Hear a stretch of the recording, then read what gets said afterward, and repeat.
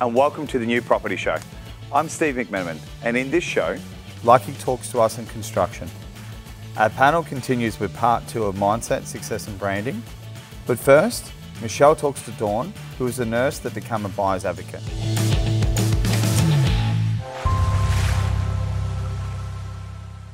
We have an amazing guest, Dawn Foughy, also a fellow buyer's advocate and also a registered nurse. Many hats you have. I've been so excited to have you on the show because you have an incredible story, incredible journey on how you became a buyer's advocate. And yeah, we'd just love to hear a little bit about it. How did you get into becoming a buyer's advocate? Thanks, Michelle. Thanks for having me. I'm from Future Proof Property Advisory. We started our own buyer's agency a year ago. We had built our own property portfolio by buying properties around Australia following data. It sounds kind of new age, a bit lame. You're following data. Isn't a house just a house? No. So we buy in locations based on supply, demand, and a whole host of other indicators that will show us that an area is ready to grow.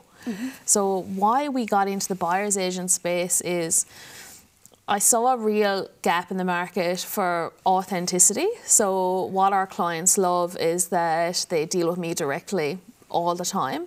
It's not some shiny shoed, you know, cheap haircut, real estate agent, leased car. Like there's no persona. It's me. So, and what we're trying to do is show people that investing in property is not just for rich people and that the average everyday Australian can invest in property. As you said, I'm a nurse, I work in intensive care, and I had seen people having the worst day of their life every shift, and I just really loved helping them through that. But in that, it really made me think that life is so fragile, and the one thing that we can't get back in life is time. And the most precious commodity, time. 100%. Right. And how can I get the most time with my family and friends? And the only way that I could see of doing that was to try and leverage the bank's money, invest in really good assets, and try and get a passive income off of property. And I actually, I've read a bit into your story, and you actually did exactly that. Like, I heard that you developed a 3.5 million property portfolio in 18 months, which is incredible. And that's just such a huge achievement. So I would like to say congratulations, because that's amazing. 3.5 million in 18 months is huge. And is that what propelled you also, like you saw the benefit in cash positive flow properties and you wanted to help other people achieve their goals and potentially retire earlier so they can have more time with their friends, family, their kids, go on those holidays, just have passive income? And is that another reason why you got into the space as well? Yeah, absolutely. So my partner and I, we always love property. So we just naturally had a real mind of inquiry around it. So every night for a year, instead of watching Netflix, we would listen to podcasts, we would watch YouTubes, we would educate ourselves. Because I'm really big on taking ownership and agency and accountability for your life. So you can have any circumstance happen to you in life, but it's what you make of it. And I feel, you know, like I'm a nurse, it's not like we're on crazy wages to get into investing. Most undervalued, underpaid industry, I've always said. Absolutely. And we work damn hard on the ward. 100%, 12-hour shifts, night shifts. Exactly. You would have seen a lot of people through that time. Absolutely. And you just need to save your deposit for your first property. And if you buy well in the right location at the right time, you can have equity to roll into your next deal. So 100%. And in saying that, like in your next deal, what would you recommend, or what could you tell viewers? What areas would you explore in terms of investing? Where's your? I know I've heard that you follow a very precise algorithm, and it's all about data. But where would you look at investing, or encouraging your clients to invest?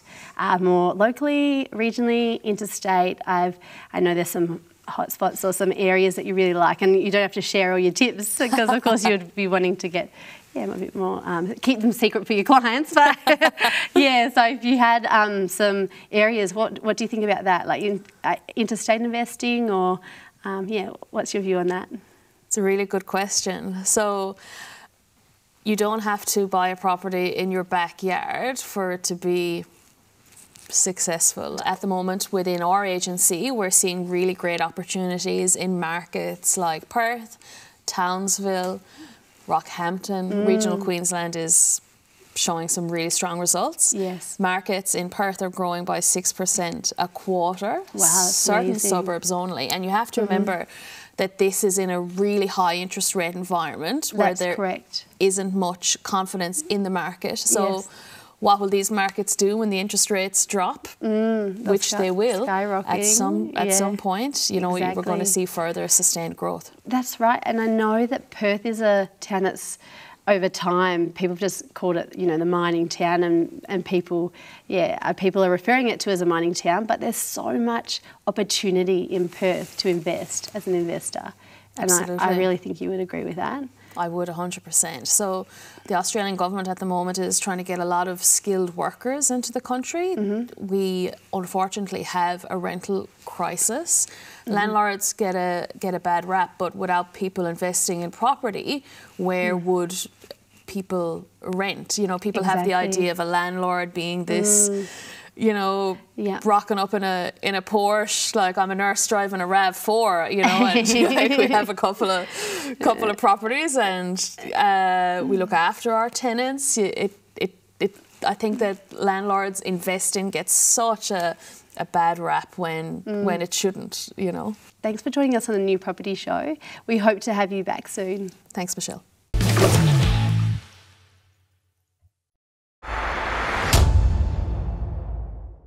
Lucky, welcome to the New Property Show. It's been a pleasure to get you on the show. We've been connected quite a while now on social media. That's how I found you. But thanks for coming on. Yeah, thanks, Steve. Thanks for inviting me. It's my pleasure as well. I guess I reached out to you because I saw what you're doing in the construction industry. It's a little bit different.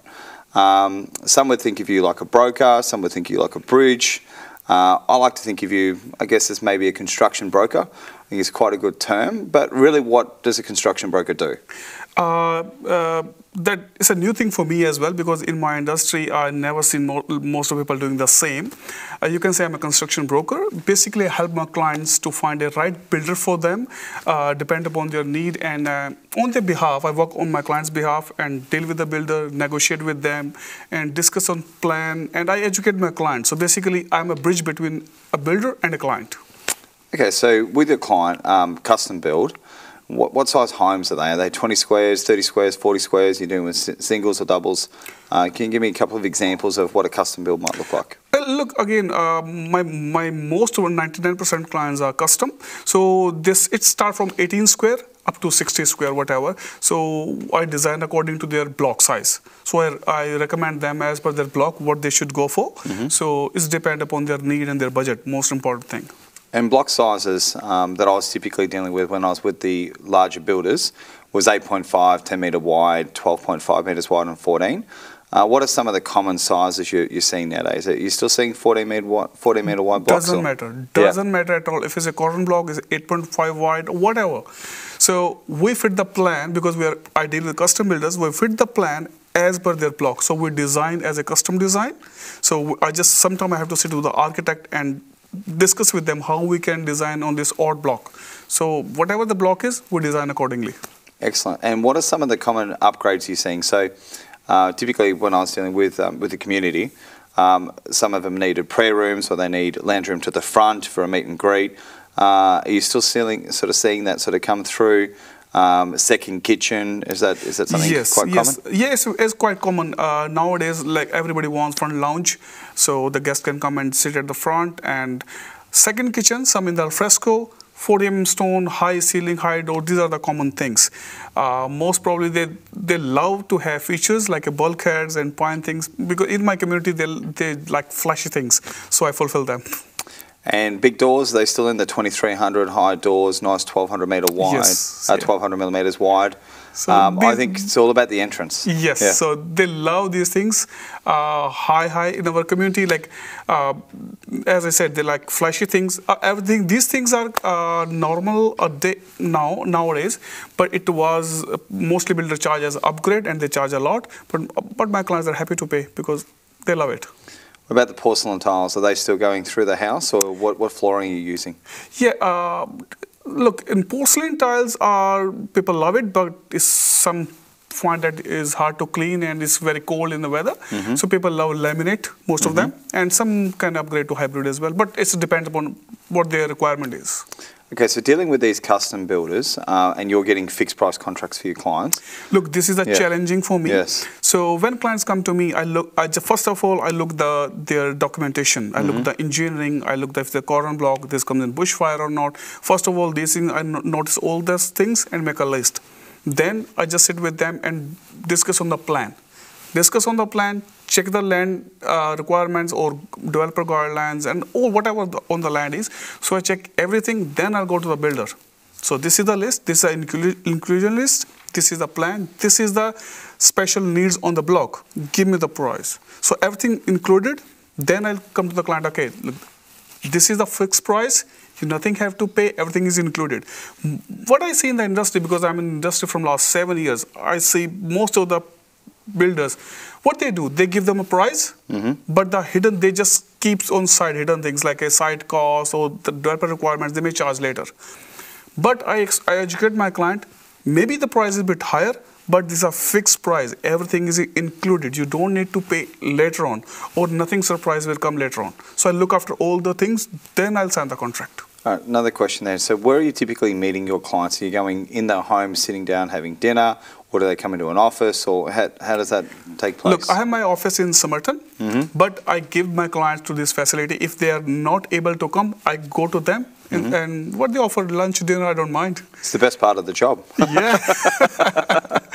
So okay. that's the best thing. I sit with them, and as per their need, if they are comfortable to come, or because most of the people, they work in the daytime and they're free in the evening. And with the kids, sometimes it's hard to travel. So I go to their home and just discuss on the table. And how long does this process normally take? So if a client was to come in today, how long typically until they're paying a deposit and proceeding ahead with the contract?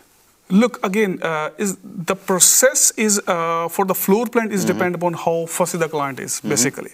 If they're very picky, it will take up to 1 month to just finalizing the plan. But if they're okay with the things and they finalize in one go, so maybe 2 weeks for the plan, and after that color selection and the contract, maybe 1 month process for throughout. I think the key to this is efficiency. So with some of the big builders back in the day, it used to take, you pay a deposit, and it could take some clients up to 4 to 8 months to receive a contract. Now in that time, there's price increases, there's also holding costs on the land, there's also if the contract's wrong, you've got to go back and re-tender.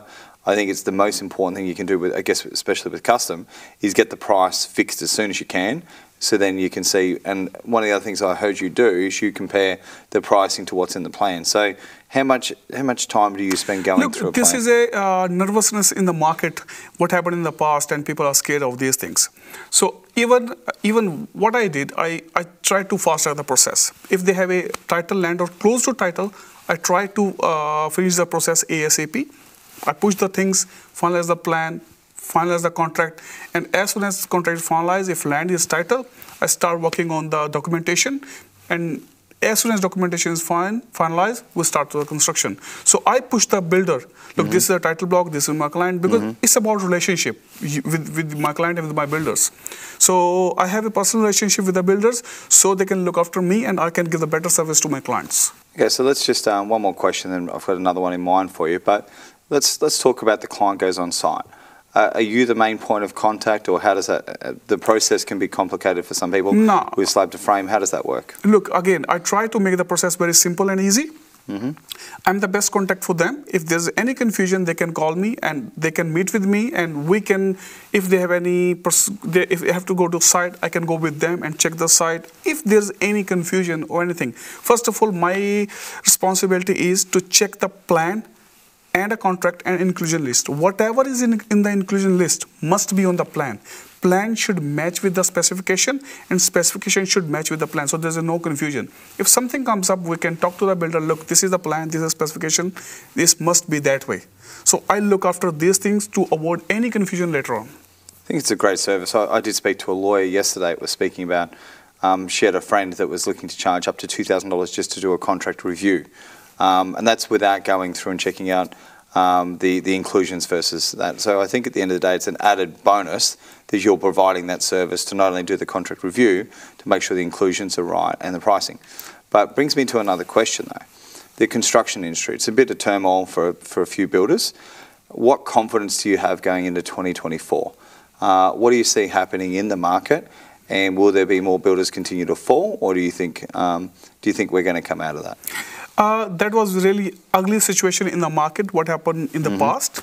What now I'm seeing is builders are coming back in the market because there's enough material available in the market, and the most thing is there's a trades is available. And I know people get the most or majority people, they get lost in the last year and what happened, but now they are coming back with big boom, and they are just trying to push the things, because before they charge the price, some builders they're giving underquote, but now they know what's the price in the market. They try to give them what's the best price with their margins on top, with good margins, and they are, I think, more sensitive at the moment, so they can charge properly, give the better service, better quality. I hope the next year will be very good, because our industry is totally dependent on migrants. And as we can see, the migrants are coming a lot. Maybe next year they're coming, I think, a lot. We're almost in short supply of housing at the moment, because with 13 interest rate rises, a few people got cautious with building, and now at the moment there's an undersupply of houses being constructed. Look, yeah, as you know, the interest rates are getting very high, and people, before what they happen in my community, no one want to rent. They hate renting. They want to build 1, 2, 3, 4 houses. But now I think they can just stop at 2 or 3. So definitely demand is lesser and availability is more in the next year. Okay, so how would people normally find you, and what advice would you give to a customer watching out here, what they should do next to obviously reach out to you? Look, my clients find me on social media, basically on my TikTok, Facebook, Instagram, and I post videos all the time. They find me there, and they can. My number is always available on social media, and they can call me anytime.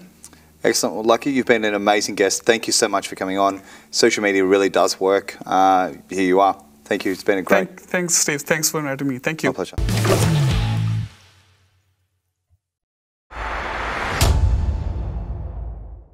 Because today, as you've come in, you may have got a phone call you didn't want to get. Something may have annoyed you, and your mindset could be different daily. Now that's a distraction. Now a strong mindset will get through that, but there's also emotions there. Mark, your version of mindset. Look, I suppose to paraphrase Henry Ford, like whether you believe you can or you believe you can't, you're right. It's like you've got to have that underlying belief and set goals and see yourself in that future state. So there's no doubt that you'll get there. And really that's what it's about. And it's about what works for you as well. Like I see people talking about getting up in the morning and doing things and all that sort of stuff. I'll be very clear, I'm not a morning person, right? I'll get stuff done later in the day, but that's what works for me.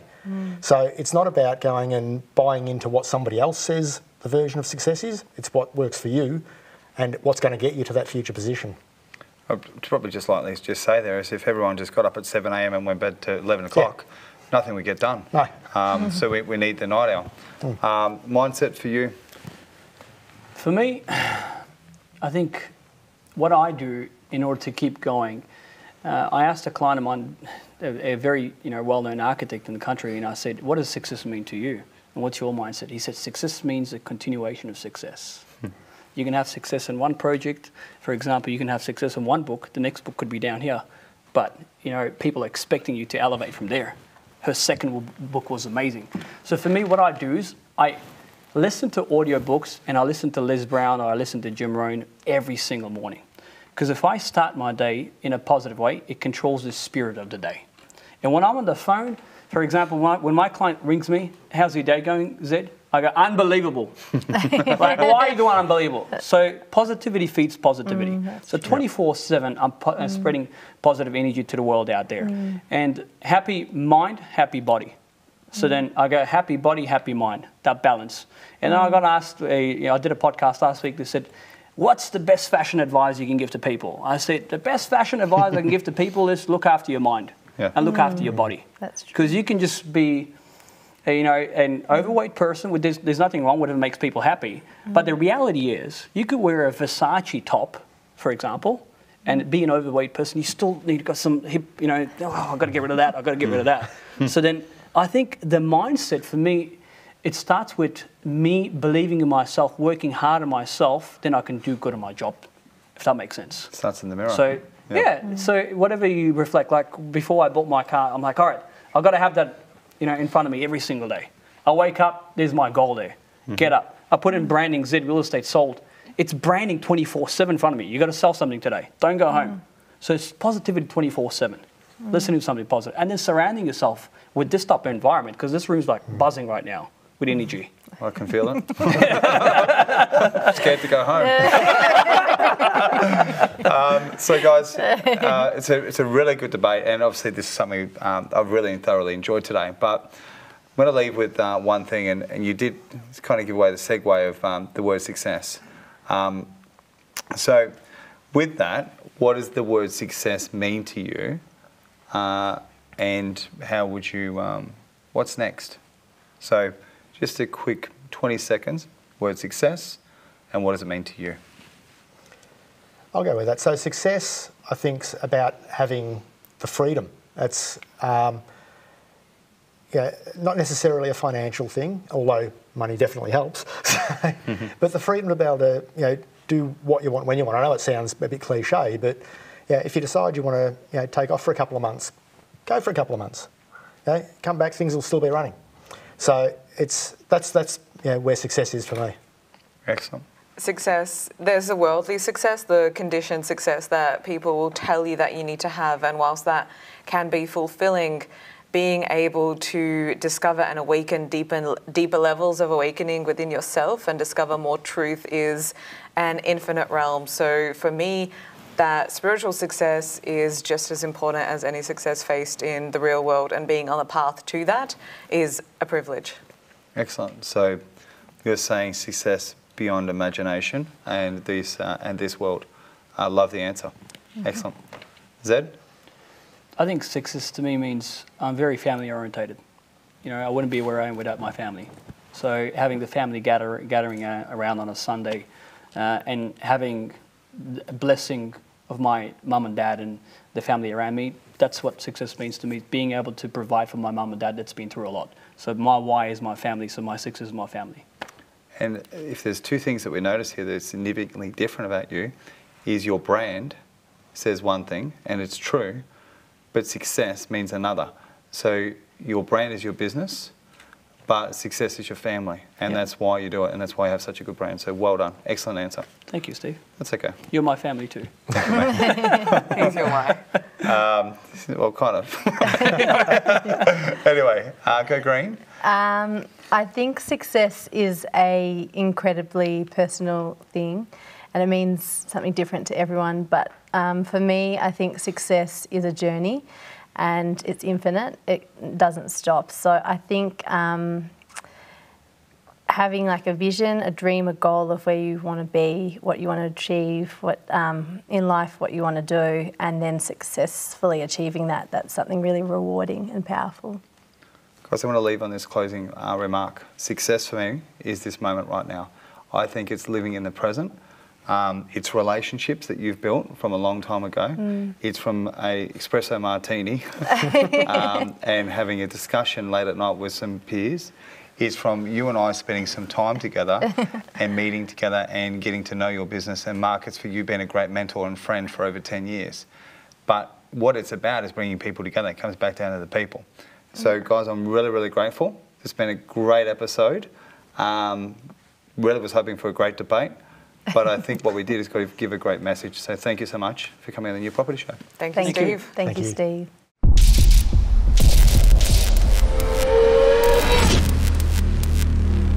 That's all for this week, and thank you for watching. If you'd like to see our full episodes, please check out our website, thenewpropertyshow.tv. And we'll see you again next week.